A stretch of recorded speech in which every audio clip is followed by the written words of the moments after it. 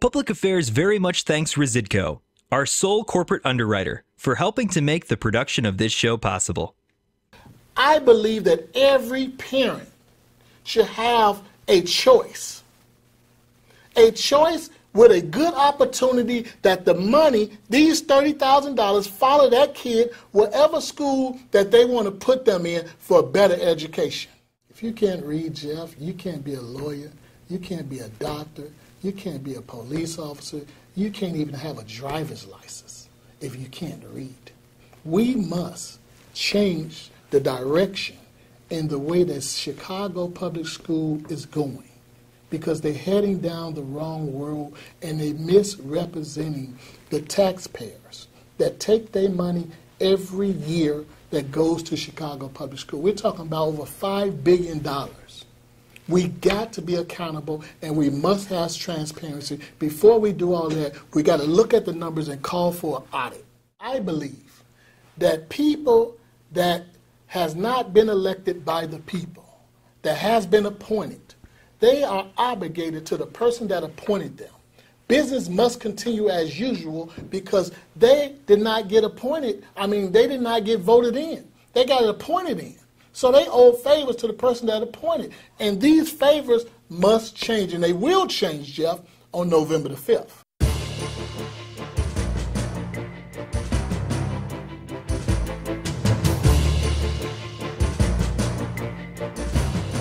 You're running in an election for school board. Perhaps this is the first time, certainly in modern history, when Chicago elected their school board members, right? That's historic. Tell us a little bit how that's going to go on November 5 about that election. Well, Jeff, you have 10 districts in Chicago. This is the first time in Chicago history that a person will be elected out of 10 districts to represent Chicago Public Schools. Then, after they are elected, the mayor will have the opportunity to appoint 10 people. If I run in 6th district and I live in B, then he will appoint somebody in A. So on through the rest of the districts. And he also would appoint the president. So the mayor gets to appoint 11 people, and 10 people get to run in this time, November 5th. All right, so it's going to be a 21-person school board on November 5 that's elected, counting the president and the 2 members each from each of the 10 districts. Excuse me, it's going to be 10 of them who are elected, and then 10 from the 10 districts are going to be appointed by the mayor, and then 1 is appointed by the mayor to be the president. But it's a 21-member school board. Yes. And people would know if they currently go to these school board meetings, there's 7 members counting the president, right? Correct. So it's expanded. People are going to wonder, how does that work? Is that awkward? Is it unwieldy? We'll find out. And what happens in 2 years, in 2026? Well, in 2 years, all members, all 21 members of the Chicago Electric School Board will run for office. And then they will have, I believe, a 4-year term or a stagnated term. So the mayor would not pick anyone in 2 years. Everyone would have to run, even the president, and the president have to run citywide. All right, so elections, hey, you never heard that saying, Chicago ain't ready for reform? Well, ready or not, reform's coming to Chicago, right? Correct. And why does it matter? 2.7 million people in Chicago. Does the school board matter? Does CPS matter? Why do these things matter? Andre Smith. Jeff, it's so important for us to have this elected school board, because usually the board and the president is appointed by the mayor. This board is a $9 billion budget. This is one of the biggest incubators or the biggest opportunities that's in Chicago. $9 billion, 9.4 to be exact. But if you look at the numbers, and thanks to Wire Point that I do my research, and because I don't want to just talk numbers to you without being, having facts. If you look at 2018, the budget was $6 billion. And per school, per child or student, per year, we spent $17,000. And as you know, every year, the budget increased. So if we look at today, 2024, we had $9.4 billion. That's the budget. A little bit shy of $10 billion. And what we're spending as taxpayers per student per year is $30,000. Now notice something, Jeff, that from 2018 to 2024, we went from $6 billion to $9 billion. We went from per student per year $17,000 to $30,000. So yes, the budget is increasing, but our children learning disability or learning ability is decreasing. In the black community, you have 79% that's graduating. But there's only, I believe, 18% that's graduating at the level of math and 14% at reading.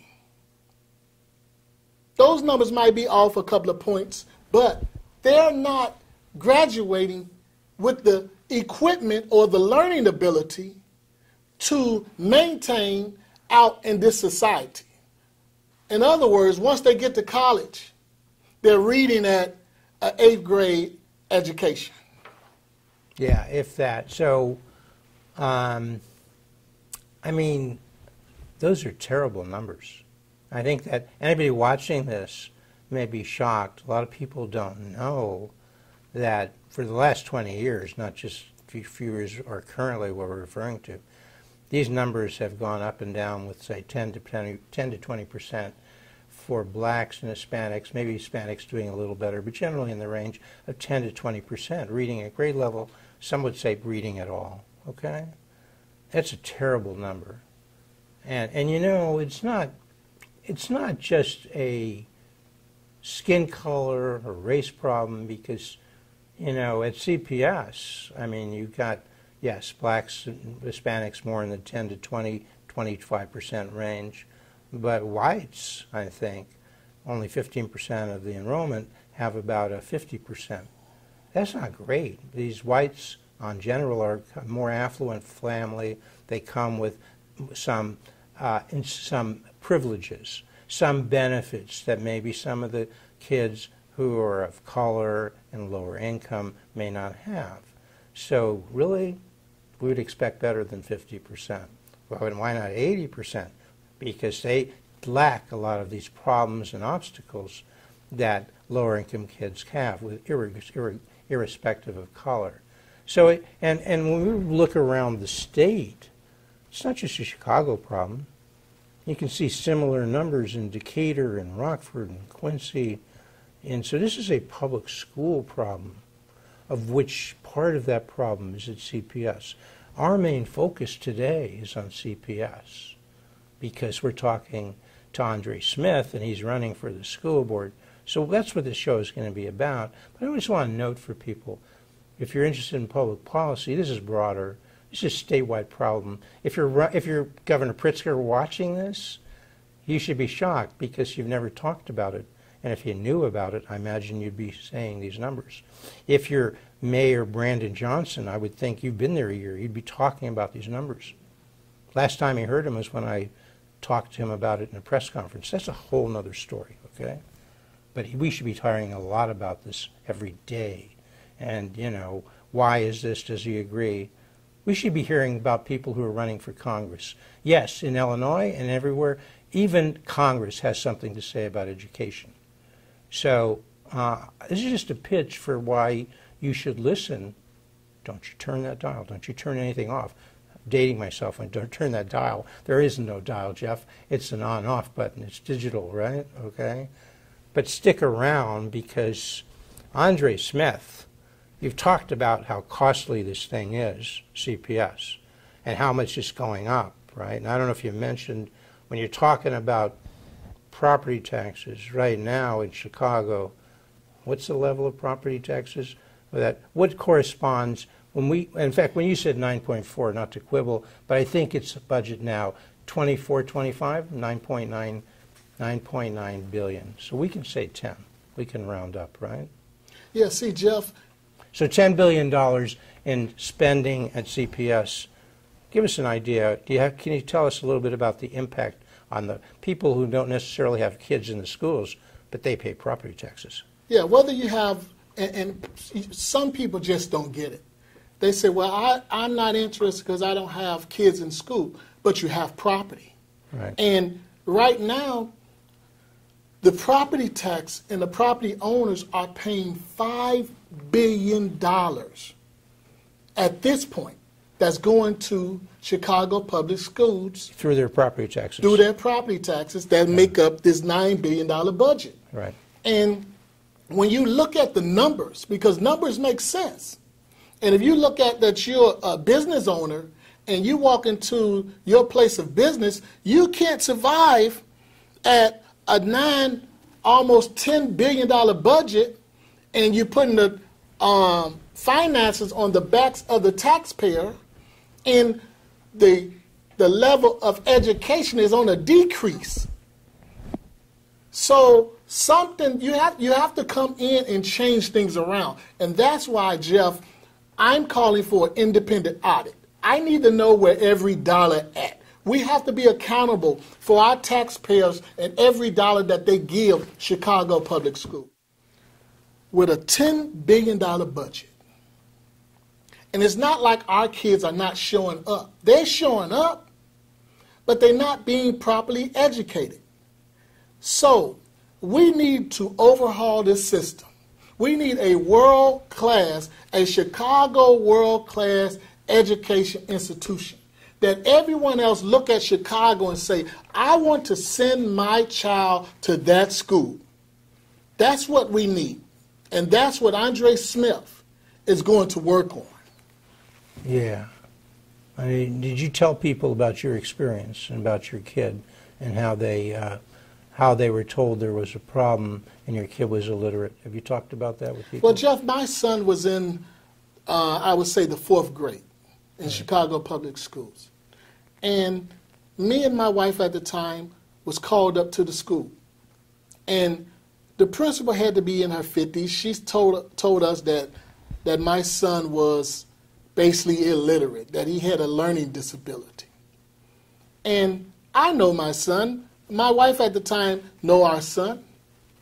We knew that he didn't have a learning disability. And what parent want to hear that from someone else? So it was devastating. So we talked it over, and we took our child out of that school, and we put him into a charter school. The next year, he was able to read everything that he saw. And he just graduated. Where was that charter school? Where was that? It was Avalon Park. Avalon Park? Avalon Park. Avalon Park, okay. Yes. So then he went to high school, Urban Prep. And he graduated this past June, the top of his class, with over 30 offers to college. Wow. Do you have any idea? Imagine, Go ahead, Jeff, sorry. imagine yeah. if we would have believed that teacher. My son today would be on Ritalin, he would be on some type of pill, and it would be a disaster. But we took him out of there and put him into a charter school. That's why, Jeff, I believe that every parent should have a choice. A choice with a good opportunity that the money, these $30,000, follow that kid whatever school that they want to put them in for a better education. Well, what would be some of those choices in your world that you're suggesting? I mean, obviously they can go to a charter school, you're suggesting, which is what your son did, right? Mm-hmm. First to, what was it, Avalon? Yes. In grade 4, right? Yes. And then to Urban Prep in high school, right? Yes. And the results were quite a bit better, right? Mm-hmm. So that choice worked. Any other choices that you would offer people other than a charter school? Well, Jeff, To take their $30,000 or so and plunk it down and say, I want to give this to these other people. Well, what would be some of those choices in your world that you're suggesting? I mean, obviously they can go to adjust. If you're on the school board, you could do something well, I about it. believe that the parents should make the choice and make the right choice on education, on the best education that her son or daughter needs. Not just because this school is across the street, because a half a mile from where I live at, the school only has around 30 kids in the school. So do that make that a good institution or a good school? They should be able to go to charter schools. They should be able to go to private schools. They should be able to go to Chicago public school or whatever school that parents see, and the money should be able to follow the student. Right now, today, we see from 2018 to 2024, it's not working. And when I'm in office and a member of the Chicago Board of Education School Board in the 6th District, we're walking into a deficit. We're going to be underwater. The budget's going to be $10 billion, but it's going to be over that. That's why it's so important for accountability and transparency. Should the parents be allowed to take their money? You've already said they should be able to go to a charter school. If they can get into a select enrollment school at CPS, into a magnet school, all those choices, you should say take their money and go there, the money follows the kid. Now what about a private school outside the Chicago public school system? Can they go to somewhere, say in Chicago, but a private school, and take their $30,000 and go there? Is that okay with you? Yes, it is. Okay. And I'll say this, Jeff. I'm not into this school versus that school. I see. Okay. I'm into representing every person in the 6th District, making sure that they get good education. And because I'm representing the 6th District, I'm going to be on the board of Chicago voting on every child or every school in Chicago. So therefore, I'm looking for education and good education. And I believe that Chicago should be Chicago world class of education, the best education institution in this world. Yeah, and so you've said, yeah, you're being elected from the 6th District, so you're focusing with special attention to the people and the kids in that district. But as you just said, if you were to argue for all of CPS to have school choice, private and public, that might benefit the people in the 8th District and the 10th. So in a sense, you're representing all of the people in all of the districts. You're representing all of the parents and all of the kids of the 320,000 or so in the public school system. Direct question to you, Andre Smith, because you're running. Yes. Do you love competition for the public schools and allow them to compete better? And if they have to compete with private schools, that's all to the good. That'll make them better, right? You must have competition. You must have competition. Okay. And there's so many facets to this. I mean, you know, there are 44 schools, according to WirePoints, who have 0 students proficient in math. Yeah. We got 620 schools. 44 of them don't have any kids at all who are proficient in the entire school. Proficient in math, 22 schools don't have any kids proficient in reading. They're not teaching kids how to read, how to do math. I mean, as a school board member, what can you do about that? Well, Jeff, I say this. You look at Chicago Public School, because it is a business. And if you have a company and you're paying $9 billion a year as a budget, and you're not getting any benefit, saying that you're buying product, but you're not selling anything, you can't stay in business. Something has to change. Right. And so do you need to look into as a school board member, well, is it the teacher? Are we hiring the best teachers? Are we training them? Are we assessing them? Are we giving them all the tools they need? I mean, now I've gone to school board meetings off and on for the last decade. I've been on a school board, not here, but outside of Chicago. These questions are never asked. It's amazing. I've never seen it, okay? I've never seen the president, current or past, talk about the percentage of kids who read at grade level in his school system. Shouldn't they be doing that? Would you demand that of your president, that he talk about it, that the school board meeting discusses what we're talking about? Would you do that? I would do that as a school board member. As a school board member? You think you could stand up and do that? I have no problem doing it. Yeah. So you say to the people running on the say to the people in the 6th district, when you're running on that. You're running on school choice, yes. Aren't you? Yes. School choice, public and private, right? Yes. Everybody should have that. You, in a sense, were lucky enough to have a choice. Not everybody gets that choice at CPS. You took advantage of it, and the world changed for you as a parent and for your child. The American dream was realized. Think of what happened if you listened to them. My kid's illiterate, there's nothing we can do. Your child's life, your dream would have been lost. If you can't read, you can't get a job. If you can't get a job, you can't go to college. If you want to go to college, you want to have a marriage, you want to have a family. It cuts out so much of your life, doesn't it, if you can't read? If you can't read, Jeff, you can't be a lawyer, you can't be a doctor, you can't be a police officer, you can't even have a driver's license if you can't read.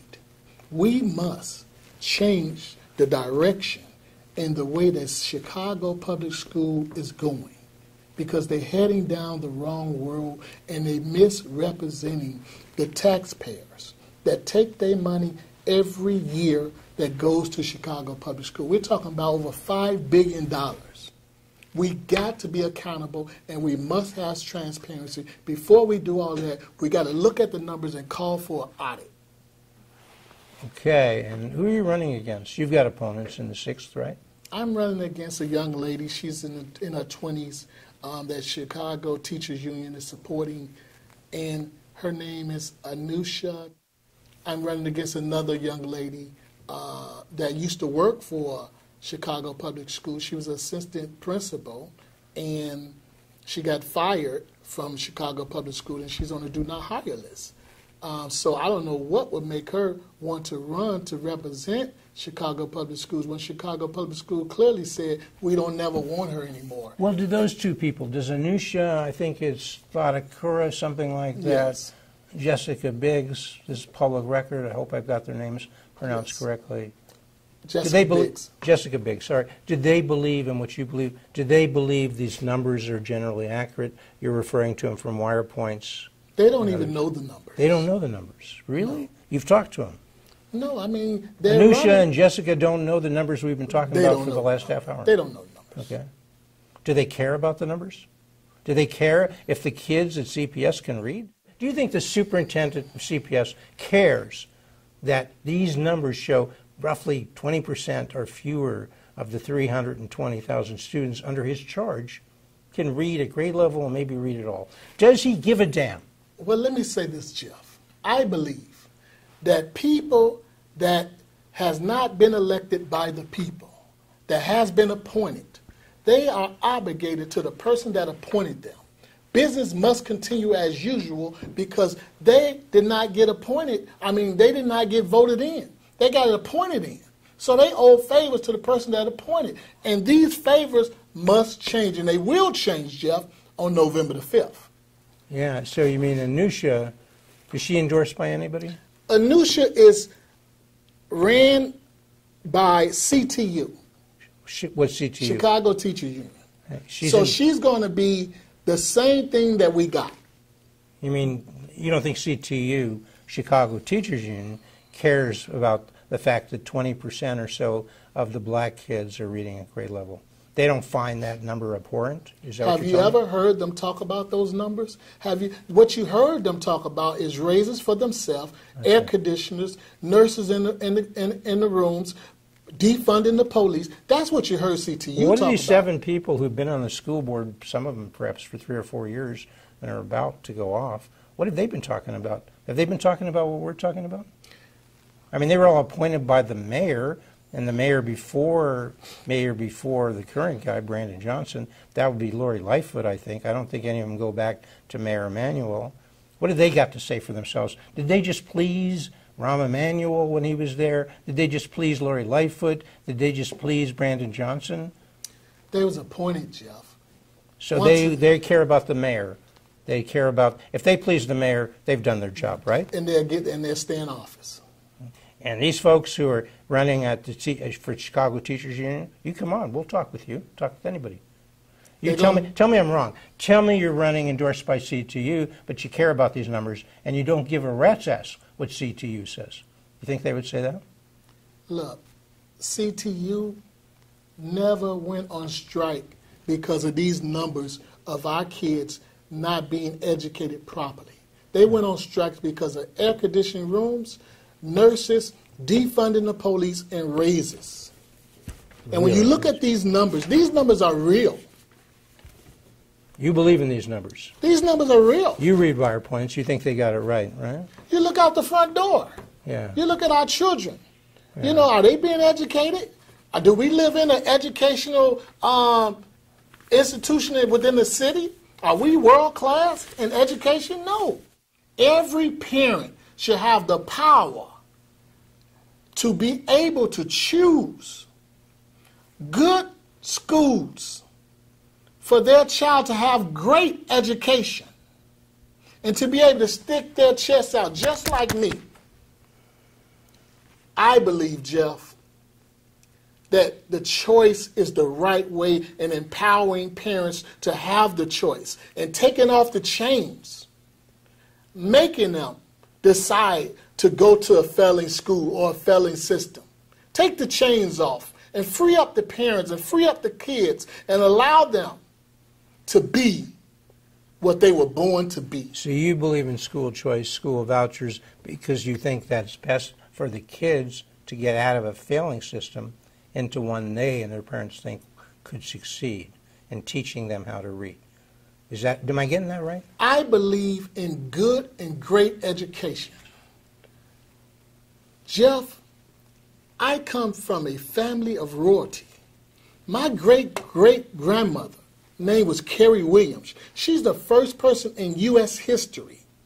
She was a colored school teacher in West Virginia. She's the first person to file a lawsuit in 1864 for equal pay and equal rights for colored students, for colored kids, and for colored teachers.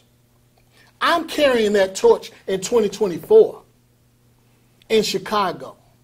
We will build a world-class Chicago great education system here. We're going to turn this thing around.